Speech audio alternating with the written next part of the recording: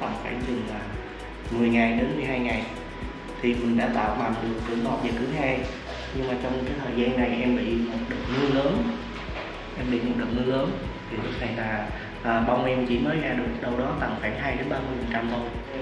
Thì gặp thời tiết bất lợi là mưa lớn thì trong lúc này hoa tỷ lệ còn lại là khoảng là 6 đến 70% còn lại thì có thể ra được hay không trong cái thời tiết này. Đó, với lại là có một số bông đã ra rồi thì lúc này là gặp thời tiết bất lợi như vậy thì nó có hình thành bông lá hay không. Đó.